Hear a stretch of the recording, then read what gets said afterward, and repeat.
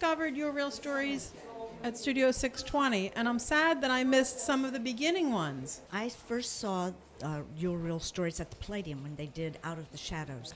Well, I grew up in St. Pete, and I had no idea that any of this history even existed here, and I had never heard any of these stories or known that these people played such a big role in the city that I know now.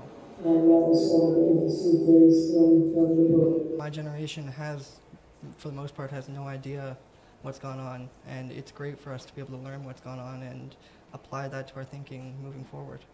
I thought it was incredible. First, just the fact that storytelling is such a great art form. Influential woman in my life, Winnie was legal counsel for the Miami chapter of NOW, and she became the first black woman state representative in Florida.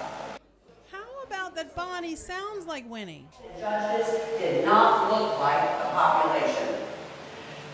And a large percentage of the black women were domestic day workers or maids. It's just great to come and see someone from our community that brings such an element of hope.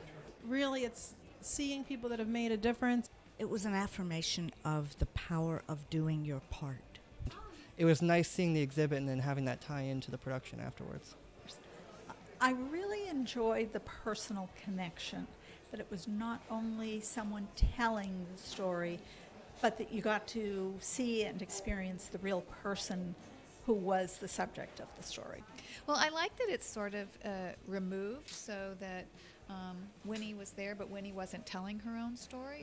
There's a distancing that's allowed to happen where you can really process the information that you're hearing. What I liked about tonight was that when you take someone's life, even the life of someone you know, and you distill it down and you shape it and you make it into a work of art and a performance, it gives you insight that you may not have seen. It gives a sort of shape and an ability to look into the life and understand what's going on. I definitely got the feeling of the authenticity of the process. Making it into a dramatic presentation reveals new things that you don't see in ordinary existence. And I guess that's what art is all about. Inspiring. There is nothing as powerful as a personal story.